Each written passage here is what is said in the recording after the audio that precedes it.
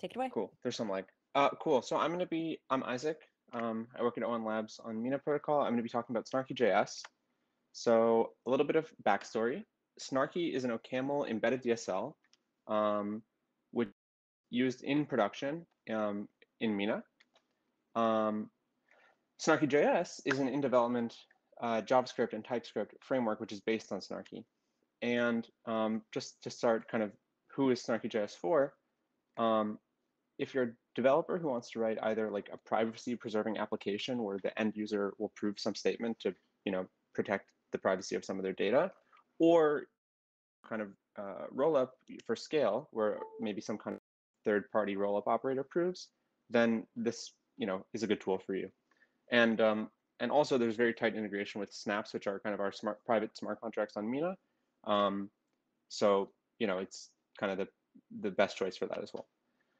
So some of the design principles, back to the history, Snarky uses OCaml, and there's one problem with OCaml, which, well, I think OCaml is great, writing OCaml, but most people don't know OCaml, so that's kind of a really big barrier to entry. And so principle number one is like, don't make the user learn a new programming language. Just to keep the barrier to entry as low as possible. Then number two, like a related principle, is like don't make the user learn new tools. And then three, somehow provide a first-class developer experience with like really good IDE support, a web prover for user-facing apps like Dark Forest or like other privacy preserved want to write. Package management. Oh yeah, and package management. Okay, and so I'm going to talk about some of the features like in our roadmap, and then I'm going to give a brief demo. I'm going really fast. I guess that's fine. I don't know. We'll have a lot of time for questions, so that'll be cool.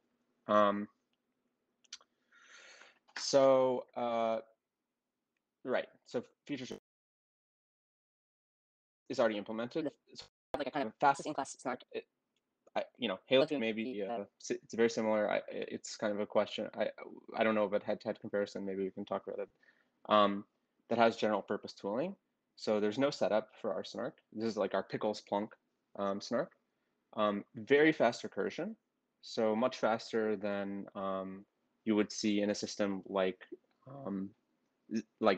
Zinc system or Aztec system, because we have sort of this cycle of curves thing going on. And like a library of cryptographic primitives, hash function signatures, integers, all that good stuff. Also very good tooling. Why? Because it's just TypeScript / JavaScript. So we plan to have soon a WASM prover, IDE support that kind of just works right out of the box, packaging via NPM, obviously, or whatever JavaScript packaging solution you like. And then, of course, seamless integration with JavaScript and TypeScript applications. I have a web app that uses snarks. Like, this is a super easy way to go. And also integration with the Mina Snaps SDK for super easy development on top of Mina. So that's kind of it for the talk part. And then I'm going to do a little demo just of what it looks like, because I didn't show you anything about what it looks like. But here's some links. And I'll put a link to the slideshow in the chat so you can get all these links. But if you're interested in providing feedback or job, please go to this interest form. If you want to check out the GitHub, there it is. And then if you want to join the Mina Discord where you can come talk about SnarkyJS or Mina or whatever, there it is. So let me now, let's see, put this slideshow in the chat. Cool. So that's there. And now let me show you what it looks like. So this is an application, basically a smart contract, a snap for Mina, which does kind of private 2 out of n multisig. So what do I mean by that? It will be an account which has a balance and which for which the authorization is like multisig. There's some set of keys that have to sign, and if you have signatures from any 2 of n of them, or any 2 of them, then you can send a transaction. And we want it to work such that it's private, so it doesn't reveal who the signers were, which 2. So it's super easy to do. I'll just kind of go top down or whatever. first of all, to define a smart contract, you just sort of define a class that extends this snap base class. And then the send function, let's check that out. So you have to provide some data associated to the send, and that'll basically have what are the signatures that you actually have, the amount, the fee, the nonce in the account, and the receiver. Okay, pretty straightforward. Yeah, basically, all you have to do is kind of iterate over all the signatures and basically verify them. Okay, so let's, just kind of, this is a smart contract, but like just for kind of one-to-one circuit kind of stuff, let's look at what signature verification looks like. So you can see like the IDE support's awesome, right? So it's like signature.verify, takes the signature as the this, takes a public key, a message,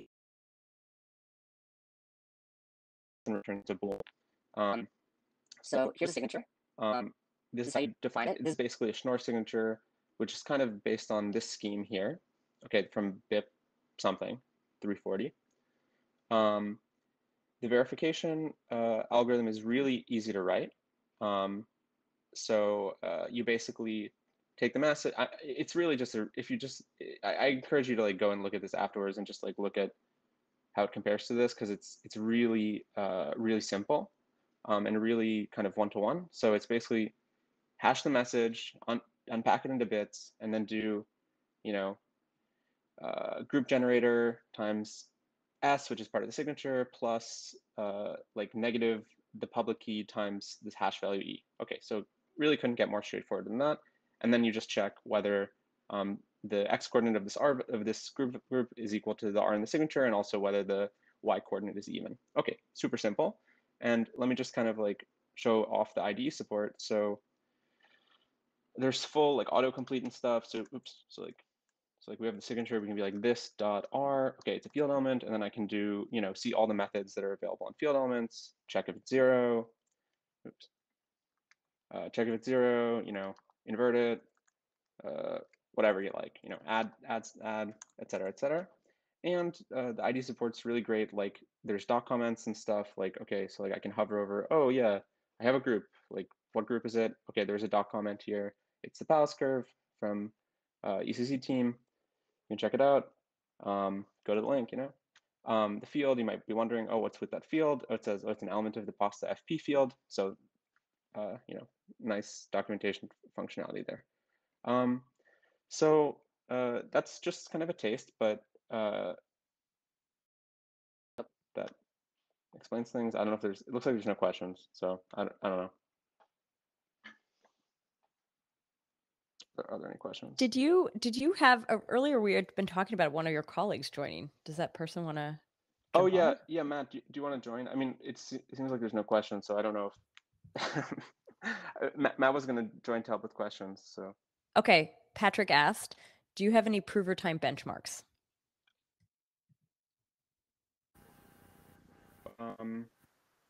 This is before some ongoing optimization. This is like, oh cool, Matt. So this is kind of like with it's so awesome we don't have questions. Okay, maybe. So with the current setup, I think something like 200,000, like on my laptop, probably like something like 250,000, whatever that power of 2 is, 260 something thousand. Constraints is like, on my laptop, that's probably like 10 seconds, something like that. I have kind of a beefy laptop, but, WASM TBD. And yeah, I can remember offhand that like, there's some overhead. So like I remember like a 2000 constraint proof is something like it's less than it's like 500 milliseconds or 200 milliseconds or something like that. So IDE support, yeah, it's totally free. Like we don't have to do anything because it's like okay, so Matthew is like one of the best programmers I've ever known, and we spent some time like trying to like a few years ago we like made a DSL. It was really cool actually, and but then it's like, okay, now you have a DSL, like there's no editor support, there's no nothing. TypeScript is kind of wonky, but like there's literally thousands of hours, whole people's lives invested in making the tooling and everything really awesome.